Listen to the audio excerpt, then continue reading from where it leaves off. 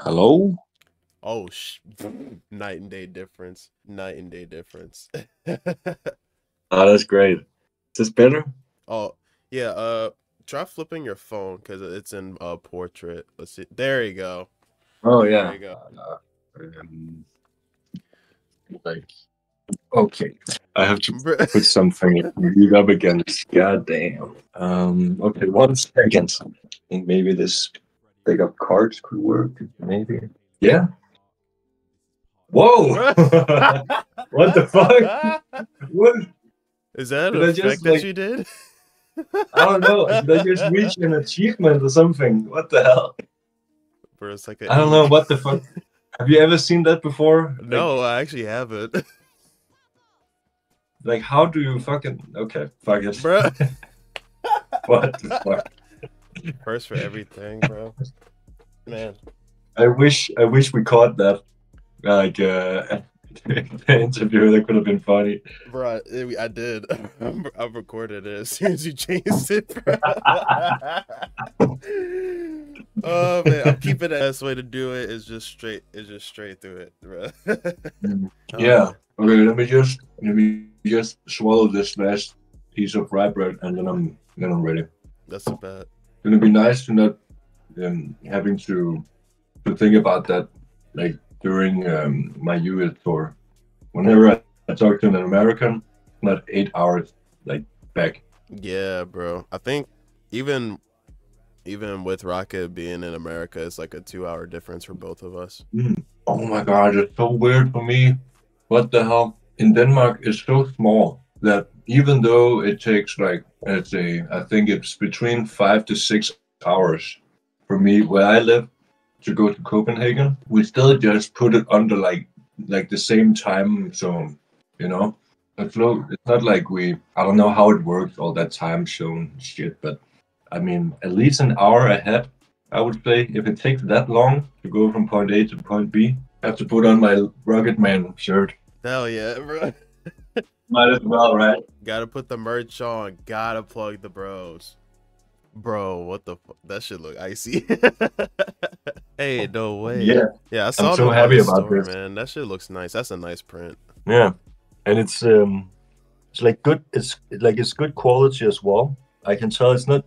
I got a Nicky Slime shirt as well, and it's just like the like his name Nicky Slime, and it's one of those prints where it's just like plastic on top of the material. Oh, But this damn. is a part of the material, so yeah, it lasts much longer, I would assume.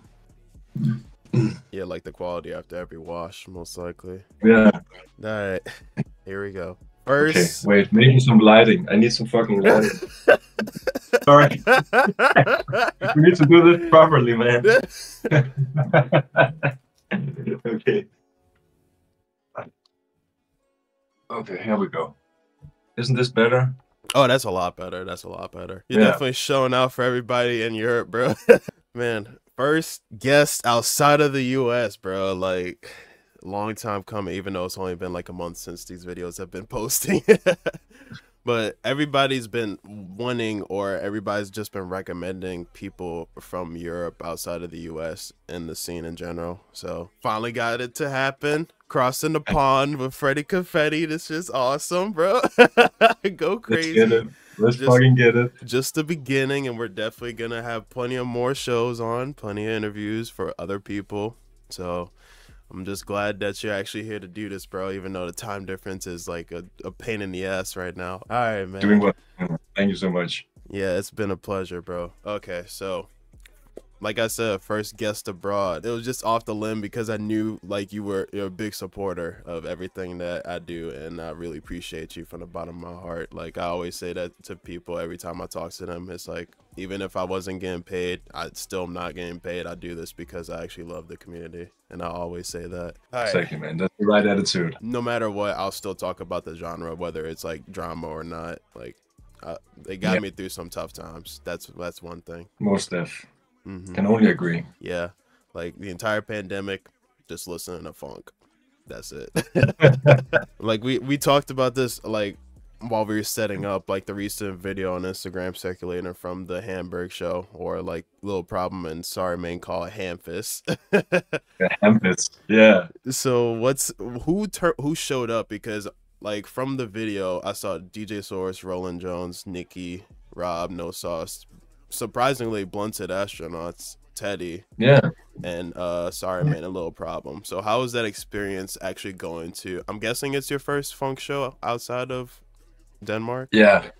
Okay. It's my first funk show outside of Denmark. It's actually my first funk show like ever, if I have Really? to be totally honest with you, because the gigs I've been playing here in Denmark that I've been showing on my story and whatever sometimes, it isn't per se funk shows.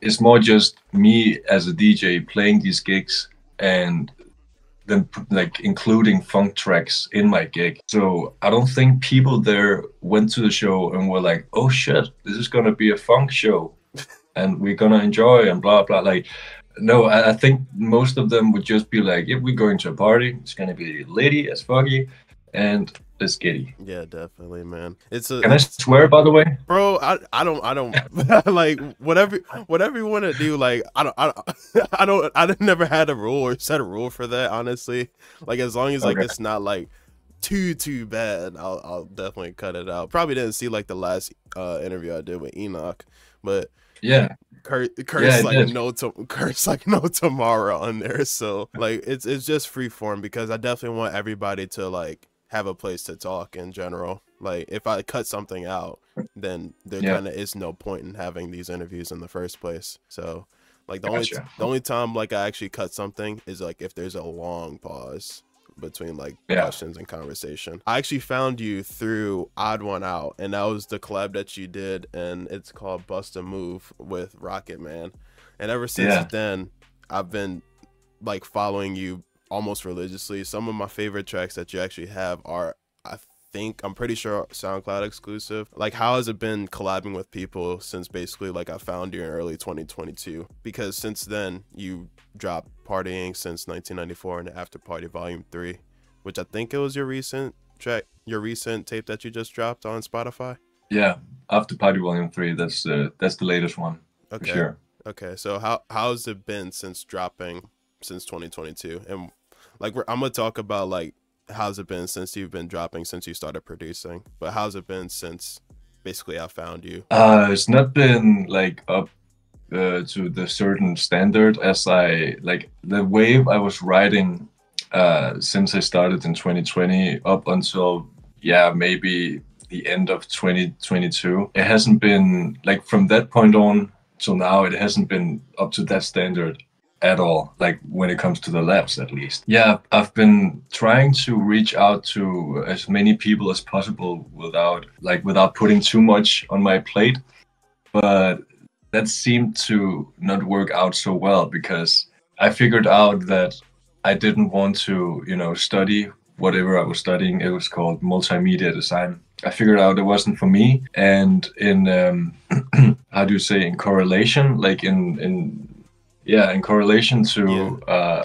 to doing music as well on the side, just didn't work out. So I had a lot of work suddenly on my plate. Yeah, I had free time because I didn't study anymore, but it was just the stress that got to me.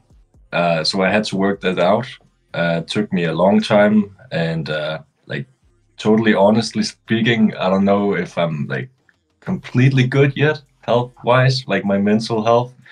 But it's better than since that. It's so much better. I figured that out, and I just got back to multiple people and said, "Hey, this is how I'm feeling. I hope you're okay with it." Blah blah, and they all of them totally understood. So yeah, I still got some untied ends.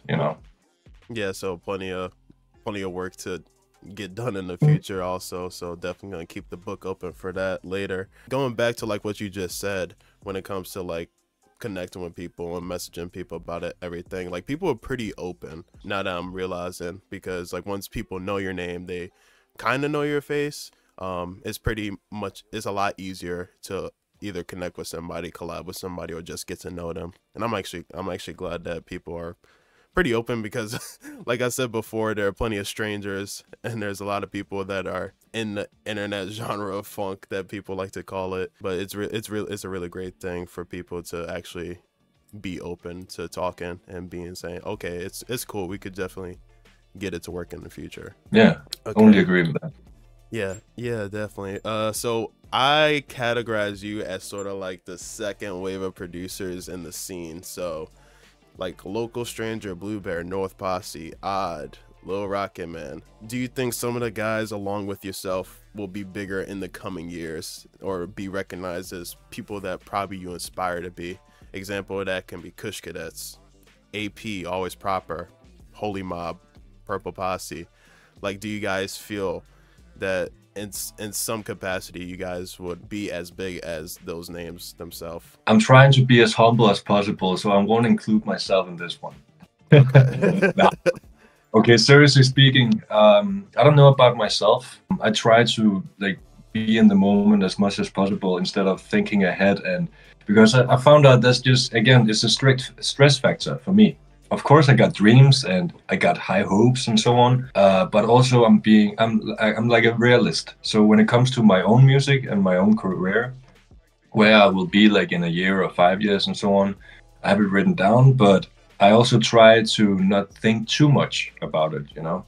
But when it comes to other people, Rocketman, bro, Workhorse. he is great. Yeah.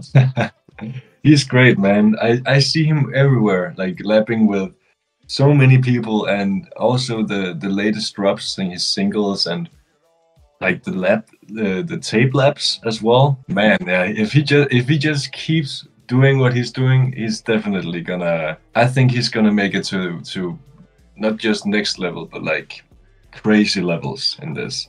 Also, Local Stranger. When I heard him the first time, he was telling me, "Oh, I wish I was like it would go a little faster with the mixing part of this, and it's a bitch to be doing this and that and so on and so forth. But I'm learning, I'm doing, and so on." And I could only relate to him. That's the same.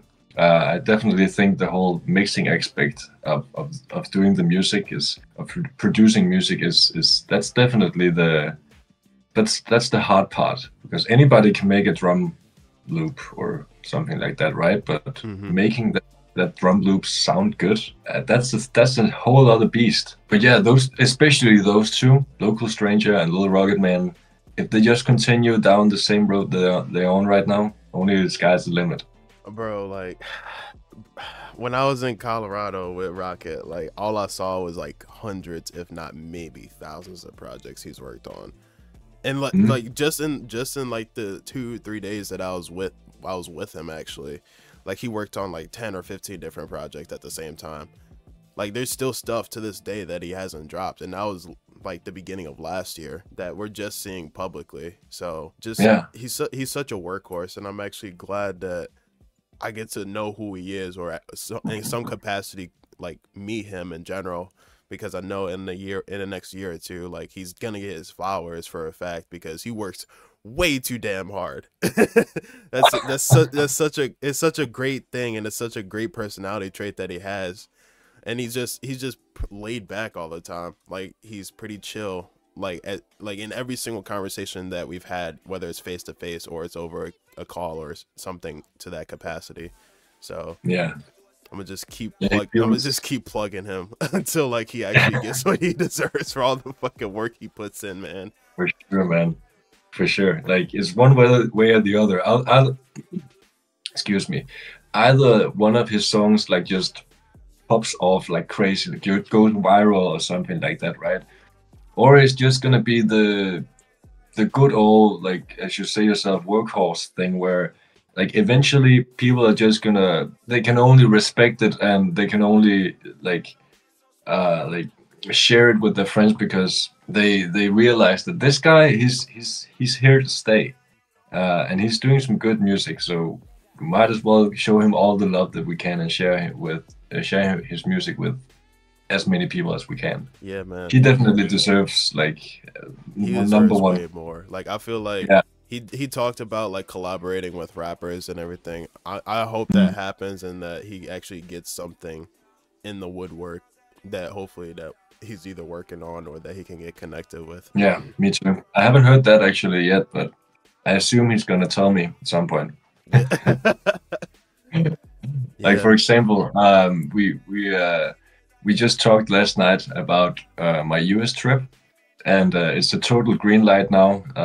As I told you also earlier these past days, that I'm actually coming over this time. It was supposed to happen last year, but then some bullshit happened and it didn't go as planned. But yeah, I'm coming over. But what I was going to say is that I think maybe we're gonna chill for longer than I anticipated when we started talking about this. And it looks like we are gonna spend a good amount of time together. So it would be dope to make lots of music with him, just get as much in the bag as possible, and then start sending it out to like, yeah, all the rappers, because that's definitely what we need in our community, like the funk community. We got lots of producers. We need some more rappers, man. Yeah. Speaking of rappers, more content creators, because there's Oh only yeah, there's only a handful. I know there's a lot of people. Teddy wants to get more consistent with it. Like I've talked to him before. He's just busy with everything else. When it comes to, I think Bellamy, and when it comes to getting guests in general. And also obviously putting the show on that he's putting on this month in London. yeah. I hope he becomes consistent with it. I wish the best for him. It's not a competition by any means necessary. I get inspiration from him. That's the reason why I sort of did this format. First time I heard about him was the Funk show. And I just listened to it for like hours. Just the mix. The conversation is what actually struck me the most, because he was the first person out of everybody to actually have like a one-on-one with different people, like Cody Valdez, Blubear, Ryan Celsius, and recently back when Lil Rocketman. So Yeah. if we can get more content Also, creators out here. yeah, for sure. Also, like the quality that he's bringing, like with the sound quality when you're listening, and his ability to sound so, like, he's so professional sounding with this whole funk radio host character. I mean, it's kind of surreal to listen to his funk shows, because it's like, it sounds way too good to be true. You know what I mean? Yeah. Like, so professional. Yeah, bro. He was like, he DM'd me like his setup, his camera setup, his interface, his audio, and I'm like, bro, I literally just use a Logitech webcam and a microphone, and I mean it's good. Like I could put out some decent quality, but when it comes to him, it's like it's another level.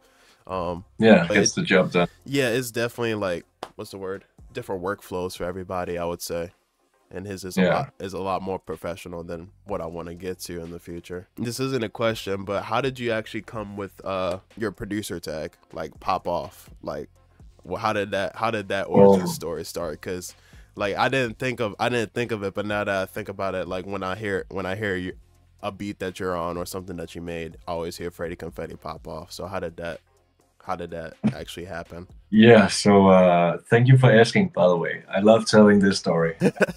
Okay, so I think I believe it's back in like 2000. Yeah, it's 2015. And I'm at the biggest festival in Denmark called Roskilde Festival. And I'm playing a gig at this like huge camp stage. In the camp area. I don't know if you can do this in America at the festivals, but at Roskilde Festival in Denmark, people, they bring like car batteries, truck batteries. Like there's even been somebody they brought a what is it called, like a flight battery, like a airplane battery. Yeah, because the stage and lights and what is it called, the speakers and shit, it had to like use up so much battery life, I guess it's called, right? Or energy, and they didn't want to bother going like go with car batteries back and forth to have them like charged up. That's also something you can do like on the festival side obviously you pay for it, but they just wanted to bring the battery and then like have it like run for the whole week, and it easily could. So they even brought that. Okay, sorry. So back to the main thing. So I'm playing at this camp stage. It's not official from Roskilde Festival, but it's these guys. They make their own like camp stage, like with a LUK, short for their name. Their name was for the camp was Camp Luxus, which is Camp Luxurious in English. So they had these 3 letters as the stage, and I'm in the middle of the U, you know. So I'm the middle there, and to the left of me, right for you guys probably, is my one of my best friends that I also make music with, and on my right side is my brother sitting on top of the U, you know. And like out of nowhere, they at one of the drops when I'm playing the gig, there's a rise up and then there's a drop and then people go crazy. But at the drop, they apparently had 2 confetti. What is it called? Confetti. Like a cannon, like a confetti cannon. Yeah. Okay. Exactly. They had 1 each, and they popped them on the drop. And then I thought to myself, oh, that was great, that was awesome. And then I come home from the gig, and I'm like, I gotta use this somehow. I gotta use this. And then I remembered my brother. He said, oh, that was crazy confetti. Like, as he told me, as in, I'm confetti. But then I asked him, what do you mean? My name is not Confetti. I'm your brother. You already know what, like, what's going on. I'm Fred. No. I mean the confetti, blah blah. But it was too late. My mind already like started working there. And then I thought to myself, like, well, my name is Freddy, and he just called me Confetti, or I thought so, right? So put those together, Freddy Konfeddy, boom, and there we go. That was how I came up with the name. And just pop off. And just pop Yeah, off. yeah, and then just confetti, pop off. bro. Because when it pops off when you make it pop off, it's a party and there's a woo, you know, everybody's going crazy. That's actually really funny. I feel like that's what everybody, when it comes to like, it just randomly happens when it comes to names, I guess. Yeah. Publicly on both Instagram, Spotify, SoundCloud, your first drop, I might get this right. I don't know, but this is just public for me. Is Coming Down nearly 3 years ago. And I put it in like brackets, Homer Simpson floating on a cloud in an angel outfit. That's the cover art on SoundCloud. What has changed about your production style since that first actual drop on SoundCloud? I think like the changes of my style in music from then to now, that's a kind of tough one, because I've always like thought of myself as a producer where I don't have a distinctive sound. Like it, but at the same time, people tell me, "Oh, I can already hear that's a Confetti song," without hearing the tag. And I think that has something to do with my mix downs. When it comes to just like music style, I'm not sure. I'm not sure what to tell you, honestly, because I try to bring myself out of the comfort zone as much as possible. I try to build up songs differently every time, also with a different kind of arrangement, different sounds. Like I just challenge myself each time instead of having a cookie cutter project. Not talking down or anything to anybody here, but some of you guys, it's very obvious that you're using the same goddamn project. Stop doing that, man. Oh man. Yeah, so I'm just trying to challenge myself. I'm trying to not be like comfortable in the set like project, because I've also noticed that is exactly like how I reach these new types of how can you say, levels, I guess. If I didn't try out different styles of music, first of all, it was Jason Rich for many as well. And then I tried to make some more like Roland Jones type style music and Barry Main as well. And then it went over to more like how can you say I don't know what it's called, but I call it cloud funk. It's that whole ref, for example, ref's style of funk is like very cloud 9, very a lot of reverb and all that. And now I'm just I don't know. Now I think I'm just trying to make myself not make any music because that's what I really need. So when I come back, hopefully I've figured out a new style, and yeah, I think I'm just gonna stick to that style for some time then. I'm also like typing some more questions to ask you about that too. But one I already had, and you already mentioned Jason Rich. He's on Welcome to the Party, the EP. 2 of your biggest songs are on there. How did you actually lock in, to my knowledge, like that collab, along with all your other collabs in general? Because I know, right, I probably wrote it down, but on Parting Since 1994, you had 8 collabs. And After Party, the first, I think volume 3, you had basically half of it consisted of collabs. So how did you handpick each and every single collab along with linking up with people? Because for your entire discography, a majority of them are collabs. I would say a little less than 50%. And it's similar to like how Rocketman collabs with a bunch of artists. So how do you actually find that person? How do you hand select them? And what's the entire process when it comes to collaborating with other artists or other producers? Yeah. So what I do usually, either I discover them by like chance or accident or whatever you call it, just from browsing SoundCloud, and then let's say that I'm distracted by my phone, and then the song that I was initially listening to, it jumps to like the suggested area or whatever you call it, right? And then I hear something, and then I'm like, oh, that sounds great. Who is that? For example, yesterday I found this guy called something with love, like LUVV, with some song. He made this song called PlayStation. I was like, I need to find this guy. I need to hit him up. I want to work with this guy. Fortunately, I couldn't find his IG or like his X/Twitter account or anything. It was only Spotify and Apple Music and YouTube. And the YouTube channel, it wasn't like his per se. It was the distributor YouTube. Oh, like how DistroKid drops music like that. Okay. Exactly.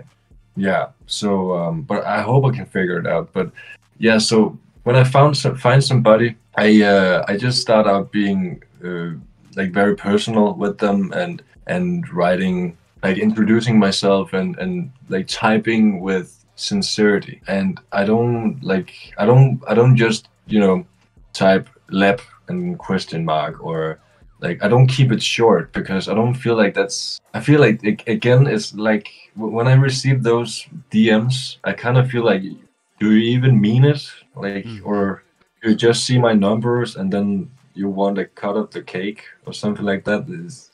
Actually, that's what I feel like, because why don't you take the time to figure out who you are? Exactly. Like it just seems like you went copy, paste, and then insert, or like, and then so I just try and keep it like very personal. Tell them a bit about myself and like which genres I produce in, which songs of theirs that I found, and also which ones are my favorites, to butter them up a bit. And and yeah, because who doesn't like a nice compliment, right? Yeah, That's the true. thing. So yeah, I guess there's a bit of a business aspect to it with the compliments, but just know that I mean it. It's not just because I want to work with people. I actually mean what I say. I'm a very literal guy. So, and then I just wait for a response, and most of the times I get a response, and it's a positive response, and they just ask me, either send me a project or can I send you some or whatever, and then it just goes off like that. Yeah, man.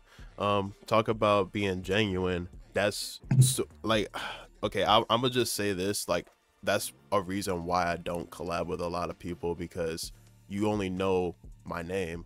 Like, it's different if I ask somebody, hey, can you come on a video, or like, can you help me out with something, because it's something that they're not familiar with, I would say, versus like, it's a one-off song, maybe it'll get like thousands of plays, but at the end of the day, like, no one's gonna remember that unless it's a really, really good song that people put out. So I mean, being genuine and just me being honest, that's sort of like why I don't ask a lot of people to collab with, because I know I can get a lot better. Like, I would say I'm pretty decent right now.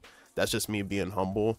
But when it comes to producer me versus making videos, it's two different people, two completely different people. Like, I'd rather collab with somebody that it's their first video, or like it's their first interview, like you said earlier. Like, that's something that both of us are gonna remember, and it's something that we can see each other's face.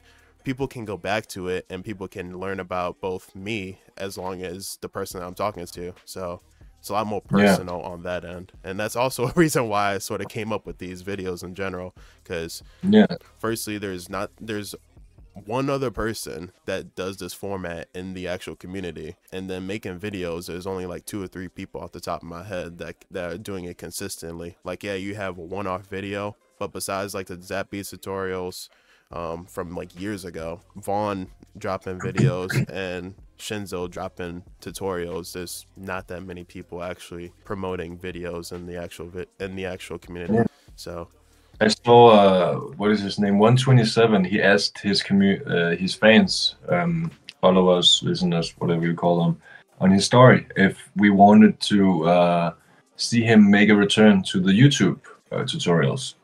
I was instantly yes, because I don't know if like it's like common knowledge to this whole like producer thing, but if it's common knowledge to producers, for producers.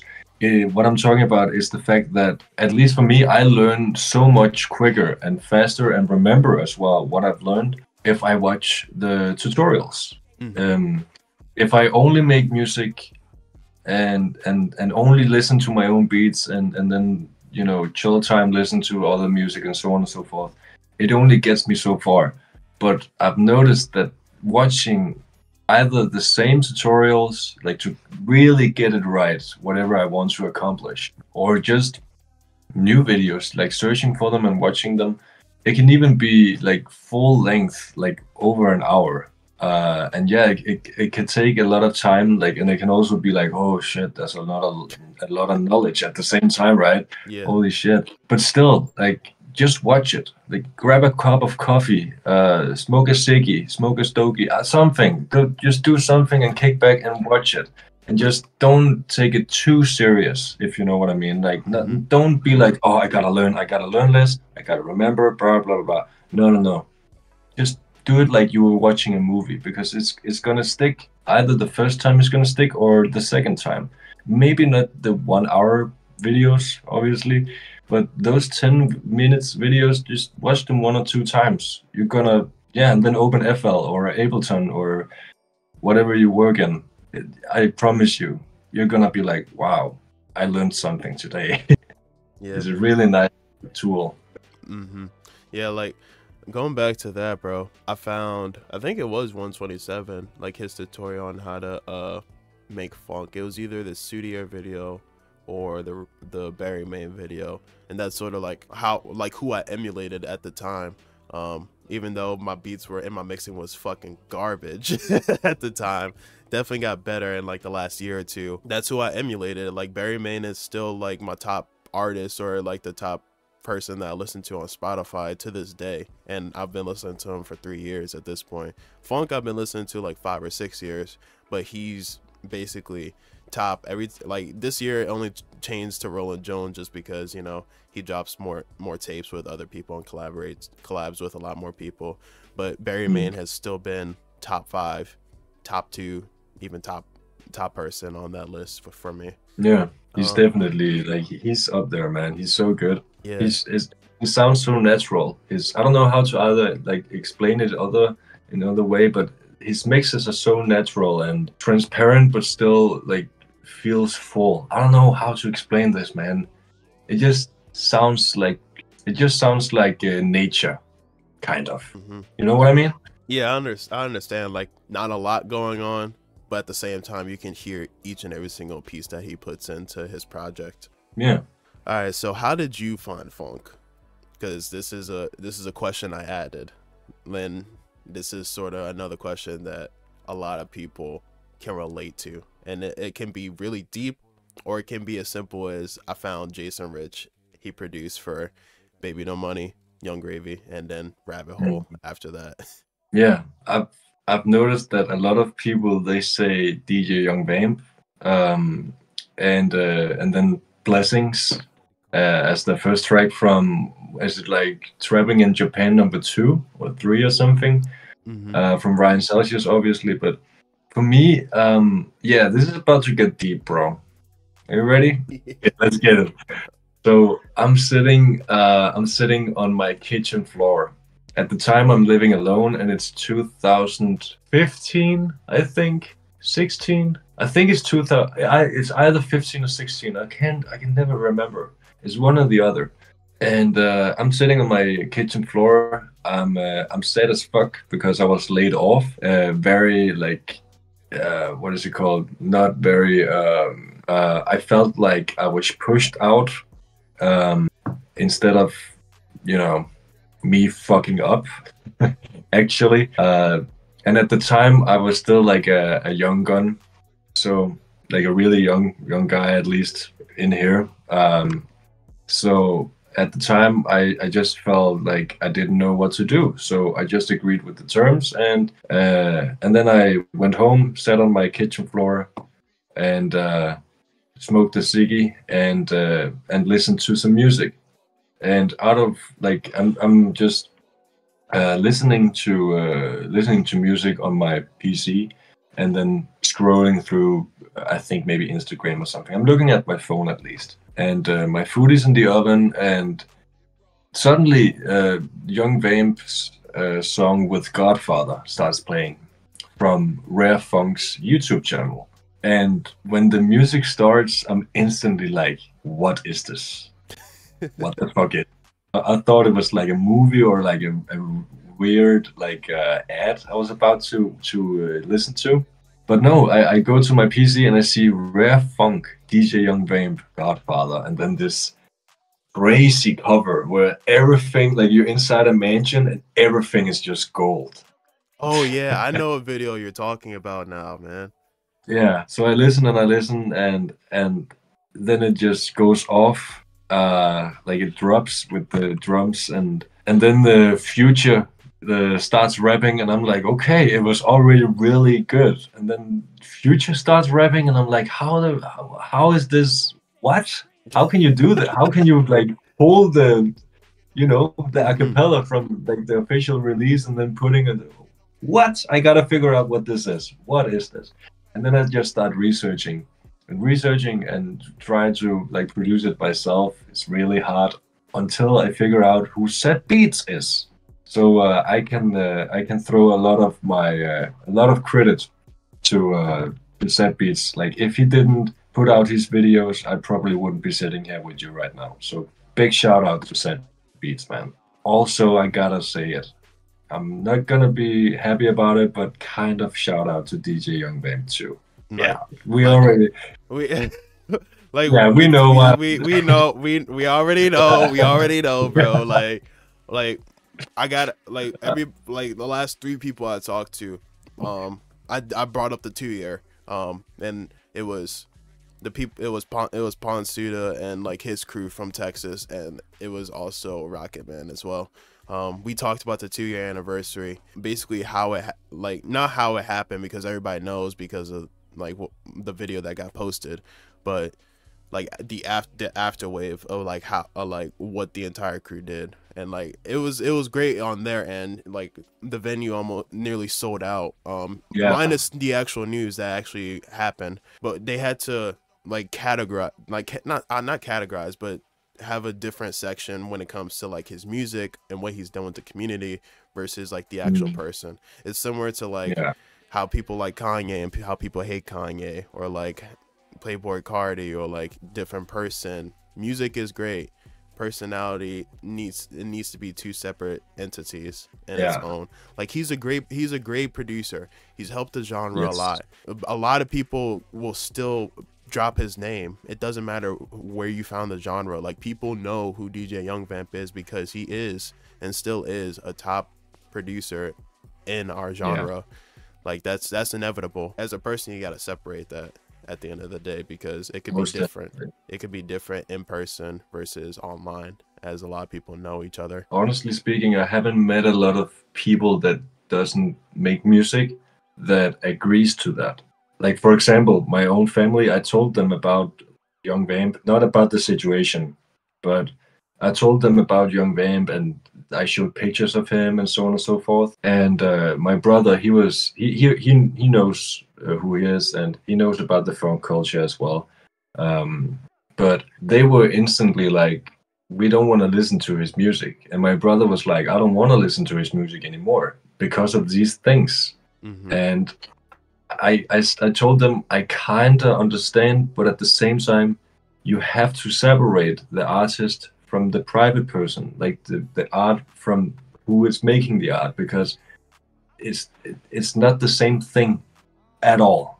Like it just isn't. And they didn't understand when I said that. They couldn't like what? Of course it is. He makes it. Therefore, I'm supporting him. Yeah, but it's not really what it is about. It's just solely you looking and listening to just the art, and then whatever is going on in the private section. It's like your job doesn't really give a shit about what you do in your free time. You know, it's kind of the same thing here. I just feel like it's a bit more serious. You have to separate it. That's also my opinion. Yeah, like Enocalypse, he talked about it. Like he tried as hard as he possibly could to not name drop him in that interview, but obviously we all knew who he was talking about. But this was like, I recorded that like the week after the Funk show, and maybe even 4 or 5 days after that, and just like tensions were high. Like they were trying to, I don't know if they were checking up on him or not, but like his name in bad faith was still talked about. So like it was really difficult because it's a shaky situation, just to talk about it, because me personally, I hope he gets better, or like whatever situation he's in. Like I wish nothing. Like I'll still like bump his music. As a person, I have to separate that, but as a person, completely different completely different situation. I just wish him to get better. Yeah, me too. I can only agree to that. I don't want anything worse to happen to him, even though but no, like I don't want anything bad to happen to him. I just hope he gets well and like gets some lovable, like good, genuine people around him that he trusts and trusts him, and like it's just I just hope he gets well, actually, in short. Just wish nothing but the best from him in the future. Also, going back to personally you and your discography, recently you changed your aesthetic of your cover art. Like it was Simpsons to like a lot of people know when it comes to loops and comes to advertising and promoting on Rare Funk, Smooth Sounds, and Ryan Celsius. Like people use sort of that aesthetic as a whole. But recently you went to sort of like a more sleek, newer black and white cover art for your recent solo drops. And I think you were in one of the beat battles, and your cover art was actually like the newest cover art that you had. I can't remember what the song was actually called. But Banda. Banda. So what was the actual aesthetic change? Like what drove that, or was it just like out of nowhere? I think it's partly out of nowhere, but at the same time, I just felt like, nah, I don't want to just like take these already like all these covers that people have already seen. I want to at least try and make some creative out of it, and also to teach myself how to use Canva some more. You know, the website, amazing website. Oh my god. Yeah. So yeah, I started using Canva and started like messing around with whatever pictures correlates to or not correlates it like the vibe of the song. yeah, exactly. Okay. Like the vibe, whatever the title is, of course, as well. Like obviously, you need some kind of badass old guy that sits with like a shogi or whatever he's sitting with on a cover that is for a song called Banda and is about like gang shit in the mafioso like times of 1950s, right? Mm. So yeah, I'm gonna try to like make the cover speak for the song and vice versa as well. Like it's the same thing. It's not just a cover. Oh, that looks. I've seen this before, Simpsons or whatever, and then boom, it's funk. I don't want to do that anymore. Okay. Okay.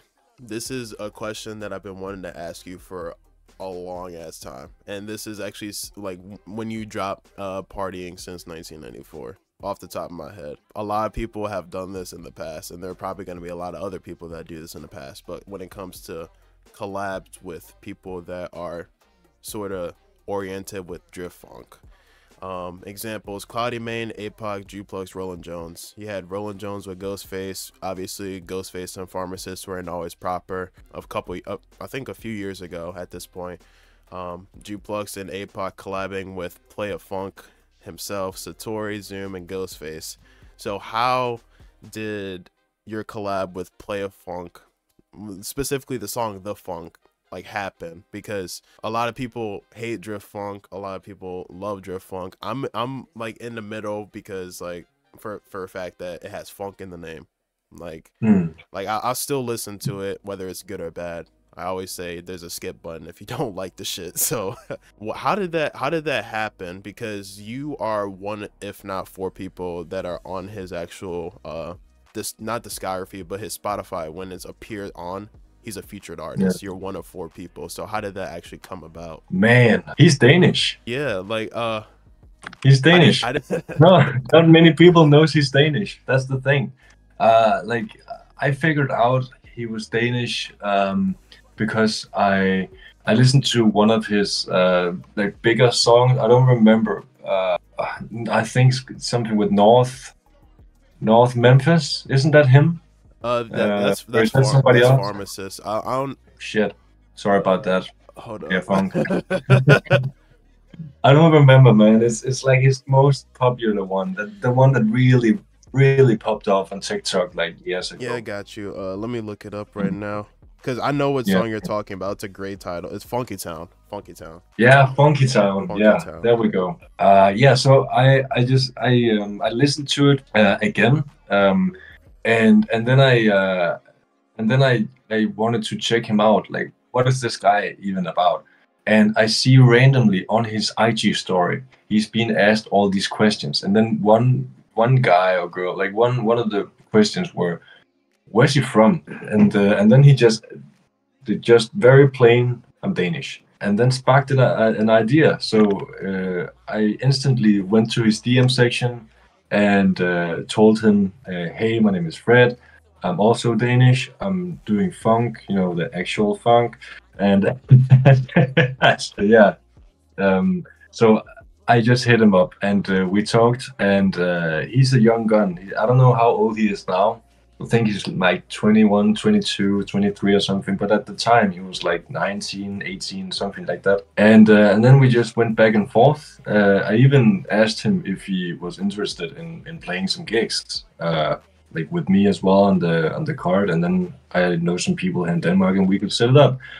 But he doesn't seem like the most, like, how can you say, like social person. I think he just likes to maybe stick a bit to himself and he's not very out there, So yeah, but I think maybe that could happen in the future. Hopefully it will, because he deserves that shit. He really deserves it, man. To come out and play some gigs. But yeah, so we talked and I hit him up one day and asked him if he wanted to be on my debut album, and he was instantly like, "Yes, bro. Yes, I would love to." And I asked him for a fee out of respect, like, do you want some bread for it? Is there anything I can do? And he was just like, no, like, just credit me correctly and let me know if there's any issues, then I'll fix it up with my distribution company because he's so big that I can't just credit him and then boom, you know. It had to be he had to be contacted by his own distribution company, I think, and then him giving them the green light that this is true, this is genuine. It's not just some guy trying to get plays off of him. Exactly. Okay. So yeah, and it went through and put out the tape, and boom, I got a lab with one of the biggest stars in funk. Freaking crazy. Freaking crazy, man. My bad. I'm just changing the volume real quick. No worries. Yeah, because like that was the one thing that I wanted to like ask you, like how that actually happened, because like people that watch my videos, I don't know. Like I matured over it. Like I'm a listen to Drift Phonk. I'm gonna listen to like whatever is like whatever sounds good. That's just me kind of maturing, because at the end of the day, like everybody wants to make money off of their music, or everybody wants to have people hear their music, and like it's just inevitable. Like you're gonna see somebody that's younger at some point, because there's a lot of people that are like in their mid-teens making this genre like more successful. Like you're gonna see it at some point. We definitely have seen it at some point. There's a lot of people that are gonna get a lot more credit. At the end of the day, like as long as it's good music, I'm fine by it. Like I wish nothing but success for everybody. I hope everybody wishes the same thing for me. Like I'm just all about like lifting everybody up. I really can't, like I say this to everybody, I really don't have time for beef when it comes to like different names, different anything. Like I have no beef with anybody. Like if you want to collab, I'm cool like with doing that. Like want to get on a video, I'm completely down. All I want to see is success from everybody. Like obviously not a lot of people are making money off of this unless you're like a big name in general, but I wish nothing but success, whether people make money off of it or not, or if you just change one person's life with your music. Like that's all. I'm completely down for everything. Man, you're taking the words out of my mouth right now, man. It's exactly the same, I feel like. Yeah, because like I'm the same fucking person. I'm the same person on camera, off camera when I'm recording. Like my friends get tired of me playing funk in my fucking car, bro. Like I'm telling you this right now, that's all I play. My top genre for like 4 or 5 years has been funk on Spotify, bro. Like if you see me in person, that's all I'm gonna fucking talk about, because I don't want to talk about my job because it's some bullshit right now. But like, yeah, man, that's the thing with me. Yeah, like going back to that, bro. It's like I only talk about this, and that's sort of why I transitioned from doing like tech stuff, even though I want to do that for like future videos, because a lot of people want to like update their rigs in a cheap form at some point, so they can actually make more music or better music without fucking FL crashing. We've all seen that. Yeah, man, it's not a pretty sight. It's not a pretty sight. Yeah, it's a terrible thing. But I think it maybe had to happen maybe 500 times to me before I just went, break this shit. I'm gonna buy the bitch now. I don't like this, man. I don't condone this. I'm just gonna buy the bitch and be done with it. Oh man, best choice I ever made, man. Almost best choice I ever made. Yeah, because like future video idea right now for me is to make. I'm not gonna make like a new computer or anything, but I'm just gonna do like a down to earth, like what you need so this doesn't happen. Like like max memory, storage, all that other type of computer shit, and like a step to step for musicians and producers, because nobody actually talks about that. Like they talk about gear, they talk about hardware, but they don't talk about like the behind the scenes. Like everybody, it's like how to edit like this person, how to do subtitles or how to do something like that, but no one talks about like behind the scenes, like hardware. No one talks about computers. No one talks about memory, storage, or that sort of aspect. Yeah, it makes stuff a lot easier. So that's something I do want to do in the future, and I'm hoping to do that in a weekly upload and just talk about that with people. Dope. I would love to watch that myself. Maybe I can get into some actual art that isn't just music then. That'd be great. Yeah, man. Like, trust me, I'm not an IT guy. I just love building computers. Like that's like before music, before becoming a producer and just learning what funk was, I just consistently help people make computers outside of just music in general. So, I think I misunderstood you then. Okay, now I understand what you're talking about. Okay. I'm still gonna watch. Okay. But yeah, like that could definitely help people out. Like I talked to Rocket about it, and I talked to Ness. He's another friend of mine. Hopefully I can get that sorted out with a lot of people. Just hoping in the future. Definitely. Okay, being the first guest abroad, name someone who you want to see in another interview. Cause you like you weren't on the list, but I know like you always support. That's why your name popped up so much for me. And that's why you're the first person to actually talk to that's abroad. So who do you want to see? Like next guest, whether it's in America or Europe. Like the first name that popped into my head was Nicky Slime. Really? That would be very interesting. Have you talked to him before? I've okay, so I know he's part of Center Circle because I saw the tattoo I think that he got on his stomach. But I've only had one conversation with him, and I was actually in the Center Circle Discord like months ago. It was probably like before the actual show that they had in Hamburg. But he was talking about I wouldn't say like his recent like a tape that he's working on or something like that, but like he was just funny as shit to talk to in there, bro. Bro, that guy is amazing, man. He's so funny and also such a lovable guy. He's so kind. He's very understanding. He just wants everybody to have a good time. And also the last thing that usually doesn't go along, at least to my experience, with those types of people, they can actually see if you're down bad or something. And like in Hamburg, let me give you an example. In Hamburg, I wasn't sad, but I was very tired, and I just felt like kind of just a little bit depressed. But at the same time, I knew that it isn't like the real thing because nothing bad happened, you know. But he could see that on me, and he walked over and he just sits next to me and asked me, "So how are you doing? Like, are you all right?" It doesn't kind of look like it. Like he just said it, you know, just put it out there. And I just told him, no, everything is fine, but I am kind of Ainsley a little bit now. And then we just talked about everything and nothing, and it went away. So he's one of those dudes too. He's a good guy, man. He's a really good guy, and he's funny as shit. From like the one conversation I had with him, bro. Like, I don't know him on a personal level, but like he seems like a pretty genuine guy. Like.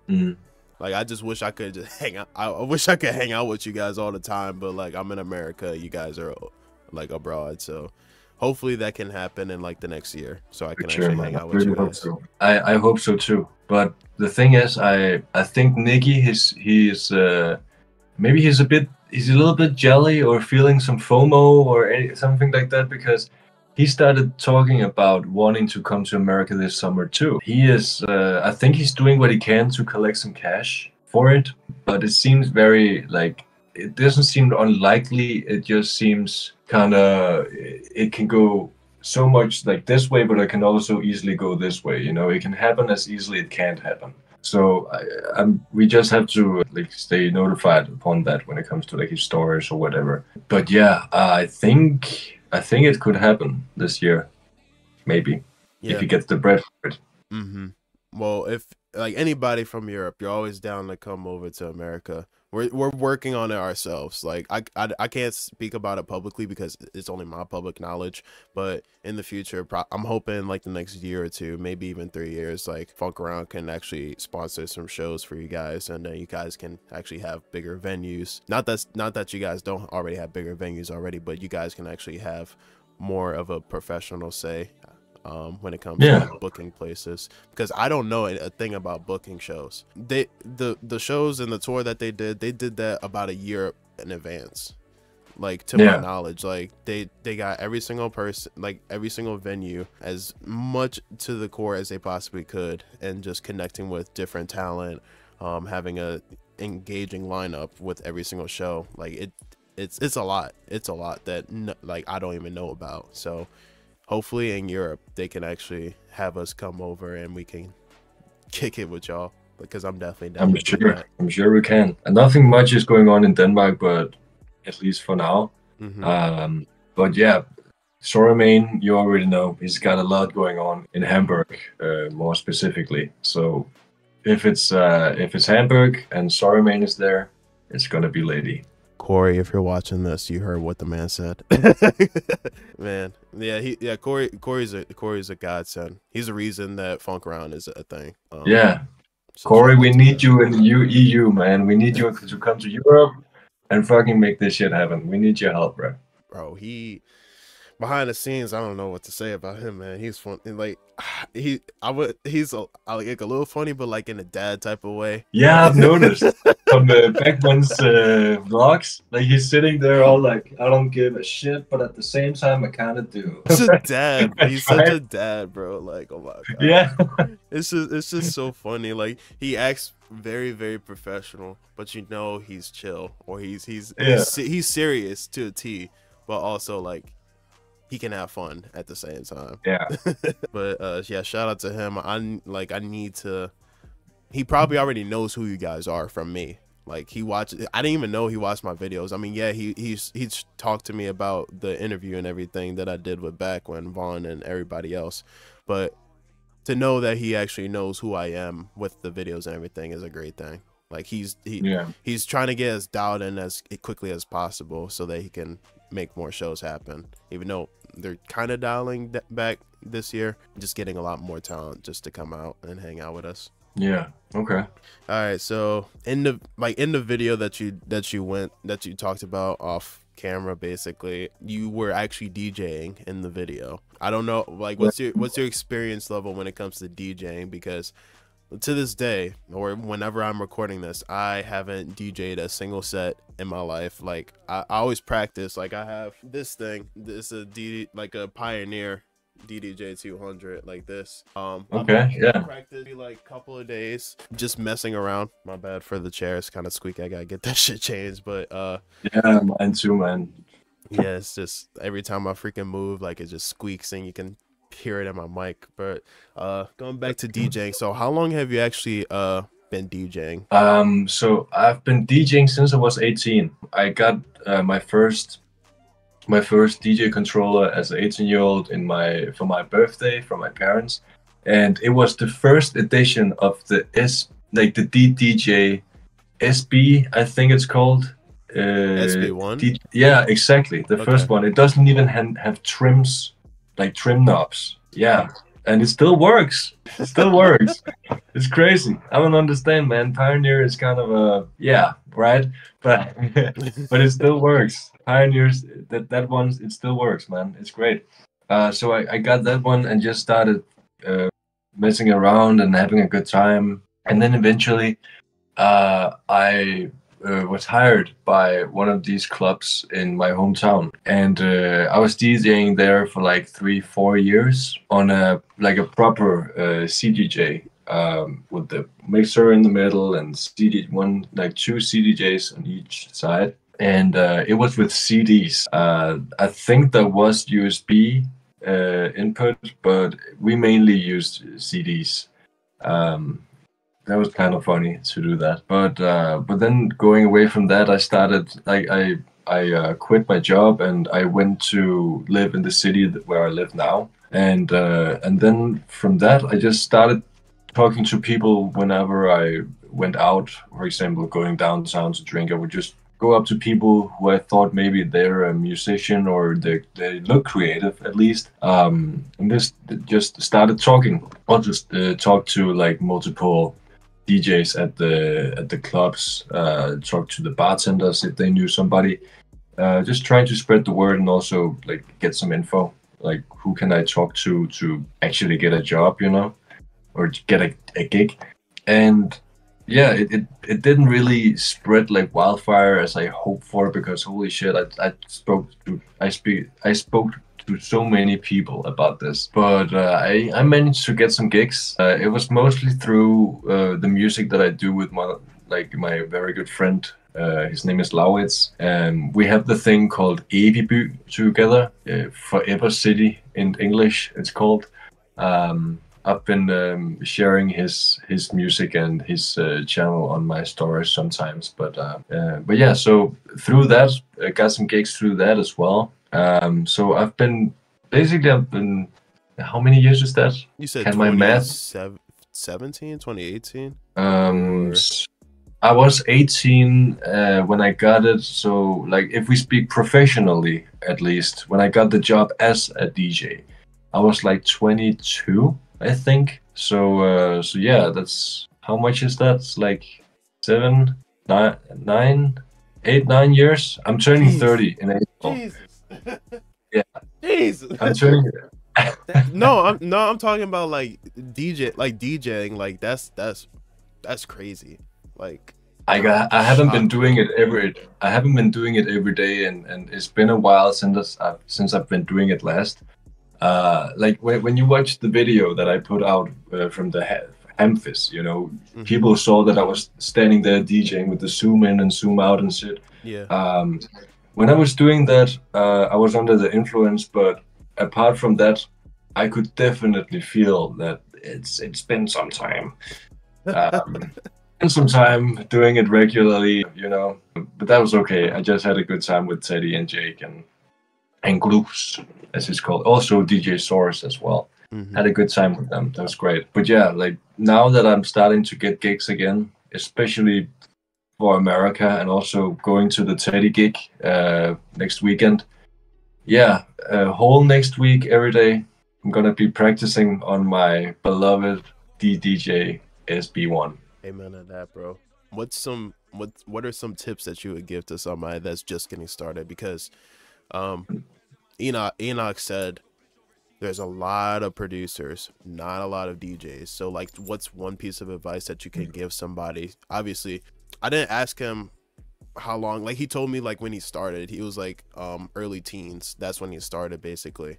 Um, Yeah. but what's one piece of advice that you could give somebody that's just getting started or wants to book their first show? Aside from like when it comes to how you should behave, but like aside from like how you would behave in a professional, how you call it, like way, I would say that if you feel comfortable showing your music now to people, you should spend more time on practicing your sets, practicing the transitions, figuring out which song goes best, like in order with each other as well.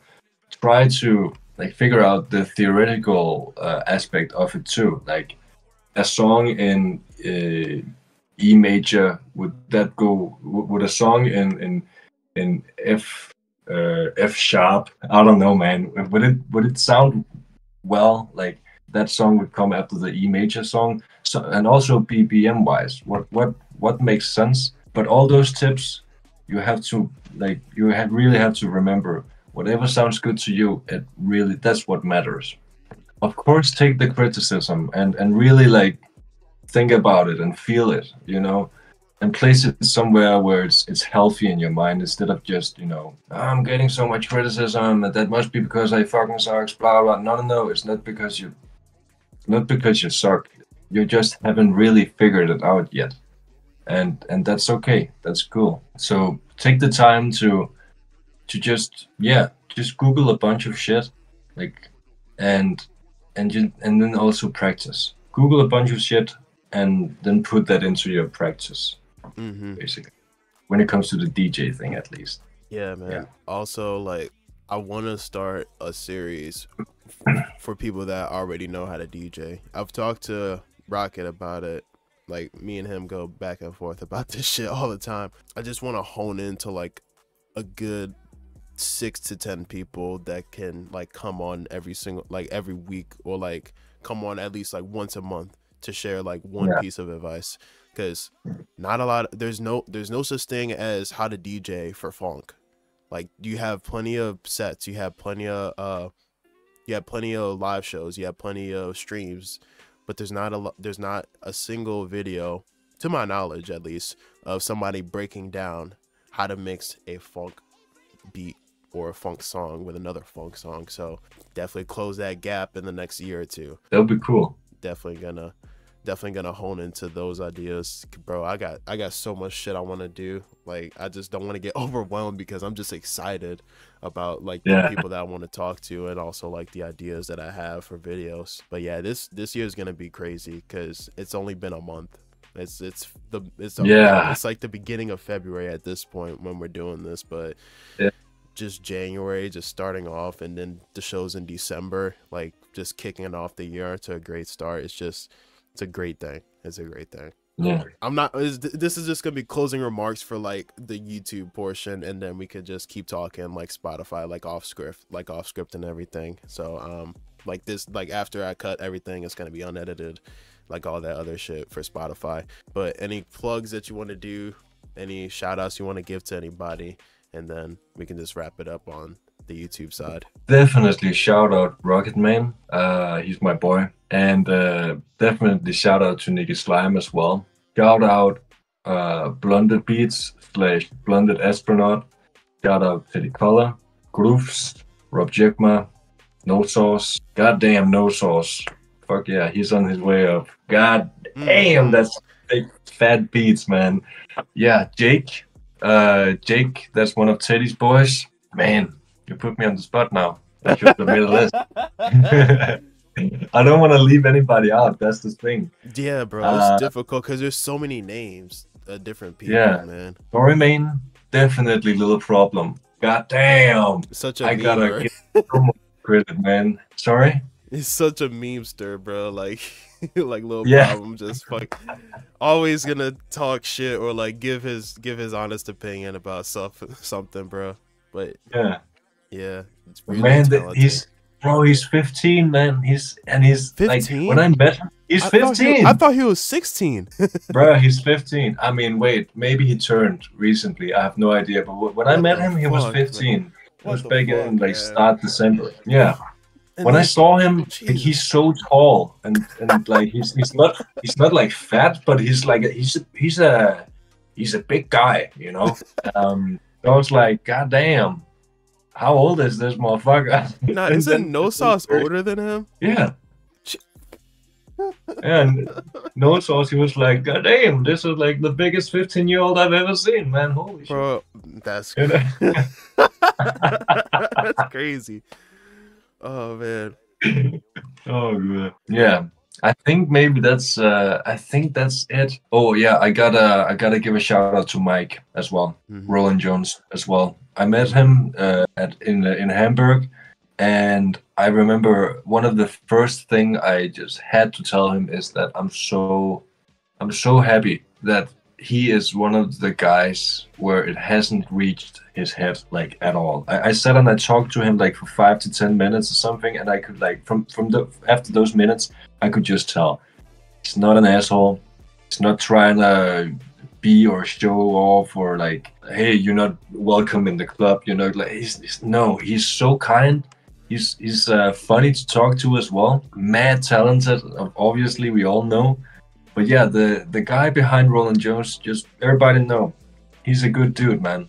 He's a very good dude. Yo, if I could get him on this, like that would be awesome. I really like. I don't know like how his English is. Because I haven't talked to him. I don't know if he knows who I am. Like, but if that were to happen, I feel like that would be a big turnout. Like people would definitely want to see what he has, or like not what he brings to the table, because obviously we already know like what he brings to the table, obviously. Yeah, but that's definitely a conversation I feel like people would enjoy watching.